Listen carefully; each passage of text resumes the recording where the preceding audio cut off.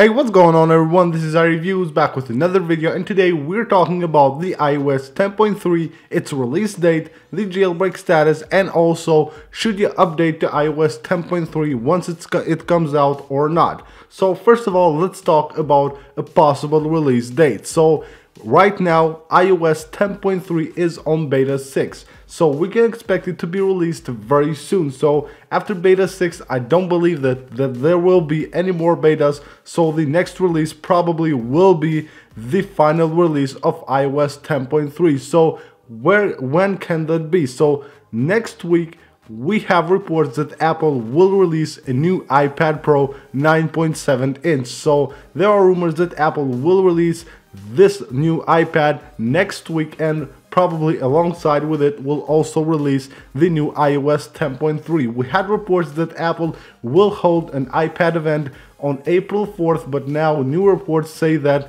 it could be released next week. So probably if this comes out to be true, we will see also iOS 10.3 getting released next week alongside the new iPad Pro. And now let's talk about the jailbreak status. So we're waiting for a jailbreak for iOS 10.2.1 since it has been released. It's like more than 2 months now. We have a jailbreak for iOS 10.2 on all 64-bit devices except the iPhone 7, and we have a jailbreak for the iPhone 7 on iOS 10.1 and 10.1.1, which is not stable at all. It's still on beta. So what about the iOS 10.3 jailbreak? So I don't think we can expect anything from Luca Tedesco. I don't believe he will even work on a public jailbreak for iOS 10.3. I'm pretty sure that he will be able to jailbreak it because he is very talented, but I don't believe that he will work on a public jailbreak for iOS 10.3 or for iOS 10.4 when it gets released later this year. So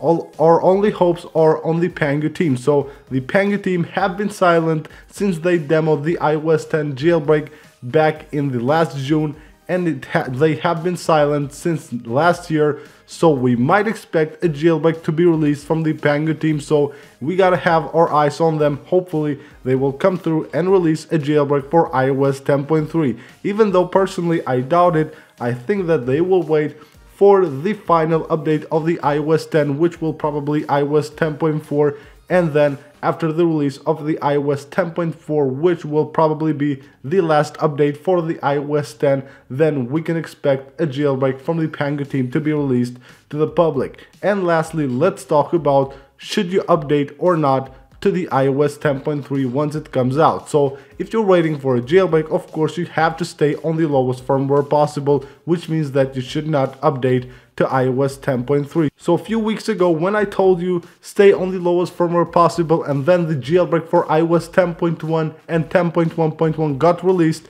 but not for older firmwares, a lot of people were mad because they were on lower firmwares and they couldn't update to iOS 10.1. But the default is stay on the lowest firmware possible when you want to jailbreak. So the last release of a jailbreak wasn't a usual, like we are used to, wasn't a usual release, but hopefully next time the Pangu team will come through and release a jailbreak for iOS 10.3 and lower. So of course, stay on the lower firmware possible. If you're jailbroken on iOS 10.2 or 10.1.1, then good for you. Try to stay there, not lose your jailbreak. And if you're on iOS 10.2.1, then also stay there. Don't update to iOS 10.3 if you want to jailbreak. And if you don't care about jailbreaking, you can go ahead and update to iOS 10.3. So that's pretty much it for this video, guys. I hope you guys enjoyed it. For more videos, make sure to subscribe. Also go ahead and follow me on my social media. You will find all the links in the description of the video.